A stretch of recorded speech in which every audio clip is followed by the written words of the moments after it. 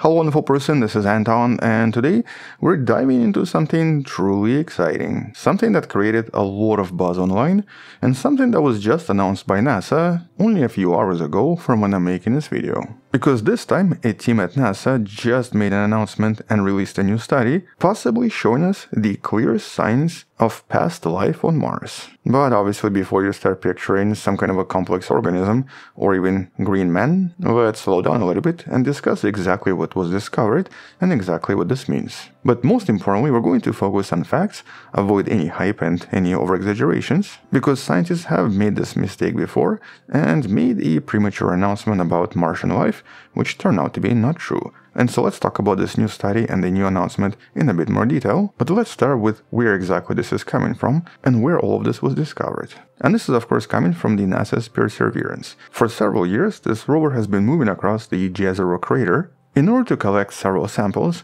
and in order to possibly find life. And here this crater was chosen specifically for one reason. Researchers believe that this used to be some kind of an ancient lake, and also very likely contained a river delta, both of which are environments considered to be prime targets in a search for extraterrestrial life. And so if life existed on Mars at all, it would most likely exist in some kind of a Martian riverbed. And last year, in 2024, we've discussed this particular rock. Here Perseverance discovered a very unusual rock referred to as Cheyava Falls. And it actually stood out because of these somewhat bizarre markings. They were referred to as the leopard spots, with the initial scans revealing that it seemed to contain organic compounds that might have come from some kind of ancient life, or at least showed us that there were clear evidence of liquid water in the past, and so life did have conditions necessary to exist. And it also contained these flecks, or these unusual spots of iron and phosphates, from various chemical reactions that, though could have been just chemical in nature, could also have been produced by ancient microbes that possibly used this for energy.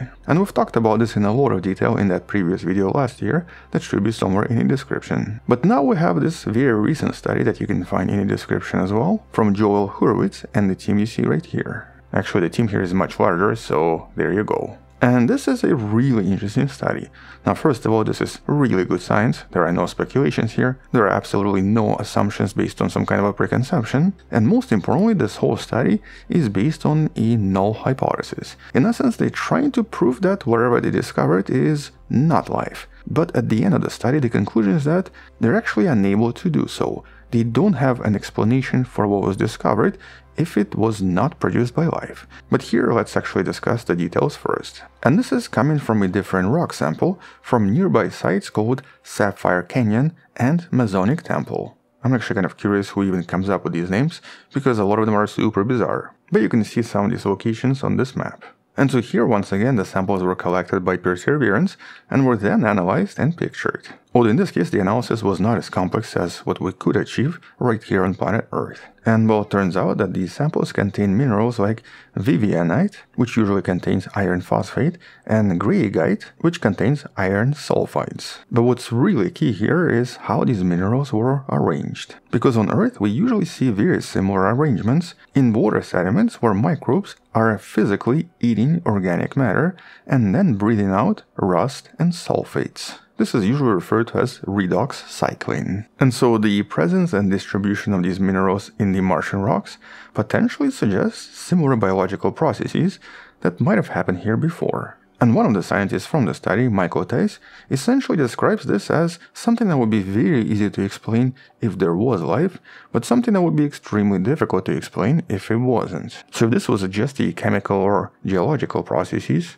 it would be super difficult to explain. And this is particularly true because abiotic processes, or the ones that are just chemical or geological, can only reduce sulfates and sulfides extremely slowly and usually requiring temperatures of 150 to 200 degrees Celsius, and also a lot of acidity. But based on some of the previous research and based on the analysis of other rocks, these conditions were unlikely to exist in this location because there's no other signs of any kind of exposure. And so because there's just a lack of explanation for how this could be produced geologically or chemically, in this case this basically invalidates that null hypothesis, implying that this could have been produced by actual life. And that's a pretty strong statement coming from NASA. Especially because a lot of this was discovered in some of the youngest sedimentary rocks, suggesting that Mars might have been habitable much longer than we previously thought. and of course suggesting that this is a super exciting discovery, assuming of course it's true.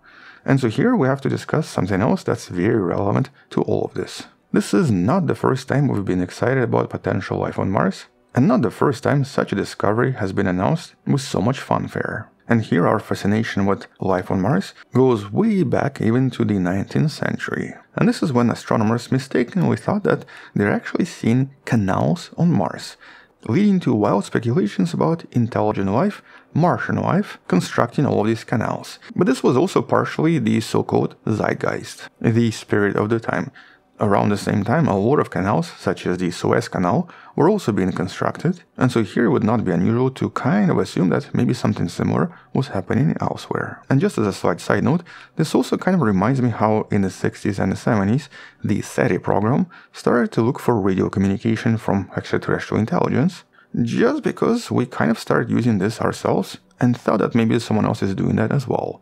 So it's always zeitgeist, the spirit of time. But not only were these not real, they were most likely just a result of atmospheric illusions. Then, in the 1970s, we had the Viking missions, the landers that performed actual experiments on the Martian surface and whose purpose was to try to find microbial life.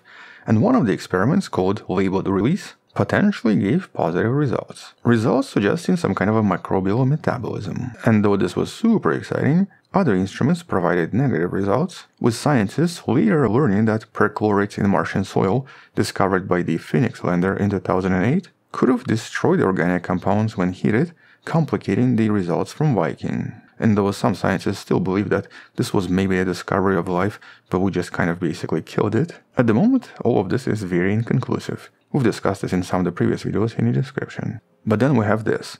This was the biggest moment in history. The little tiny worm-looking thing that officially kicked off the field of astrobiology for many of us, including myself. And this was the announcement from 1996. The discovery that came from this asteroid that we know came from Mars, with this very strange structure resembling a living organism discovered inside. And it was actually this guy that officially made the announcement in 1997, exciting a lot of scientists and a lot of people. But around the same time, when I started studying all of this, luckily or unluckily, I also got involved in this, but under a professor that was trying to prove this kind of incorrect. Because he believed that this chunk of rock found in Antarctica in 1984, and that was confirmed to be from Mars, essentially contained a lot of biochemical mimics. And so even though the NASA scientists led by David McKay announced that they discovered signs of life, and specifically these microscopic fossils of bacteria, with the formal announcement being made by Bill Clinton, these claims not only were controversial, turned out to be incorrect. First of all of this was ridiculously small. This was approximately 20 to 100 nanometers in size. And that's much smaller than anything known to us, and would basically be some kind of a virus.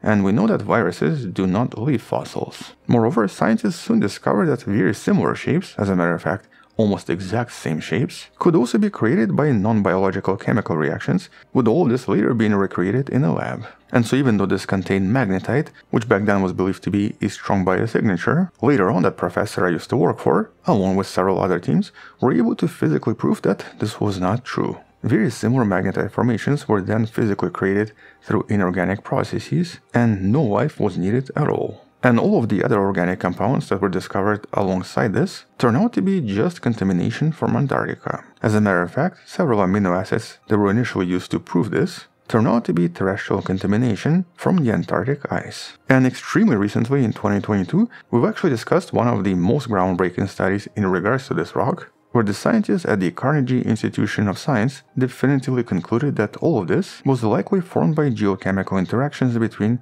water and rock. The process is referred to as serpentinization, and this is basically where igneous rocks react with water and then end up producing textures very similar to a snake's skin, and also produce these very bizarre features that sort of resemble life, but are definitely just geological and chemical reactions. And so while ALH 84001 was a monumental turning point for astrobiology, as a matter of fact this rock kickstarted astrobiology, over time the scientific consensus was that the features here were not proof of Martian life at all, just proof of very complex geochemical reactions. And so what does the story from this particular meteorite tell us about the announcement that was just made by NASA? Well, it of course tells us to be super cautious and once again to be scientifically rigorous. And honestly, I think this study right here does a pretty good job at that as well.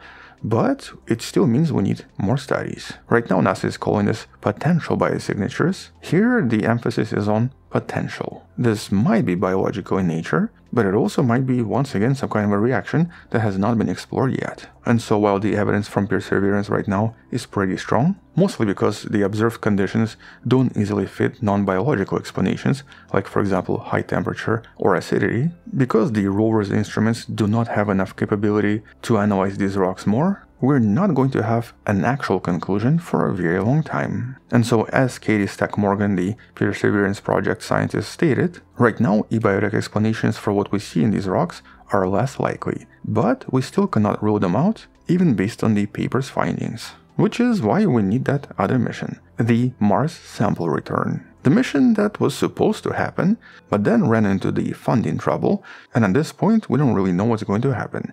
The original plan was for this to happen in 2032, but at the moment, as far as I know, it's been postponed indefinitely. And so the plan to bring these samples back to Earth, in order to analyze them in our labs, is unfortunately currently uncertain. And honestly, at this point, I think maybe China should just go in and grab these samples and bring them back, because at least we'll have something. But the reality is that these missions are super expensive, and currently the funding has been cut, and so we don't know if it's going to happen. As a matter of fact, there's even talk about possibly canceling everything, meaning that all of these samples are just going to be collecting dust on Mars until someone in the future goes and picks them up, or until Mars gets destroyed by the sun, although in this case even that is not certain.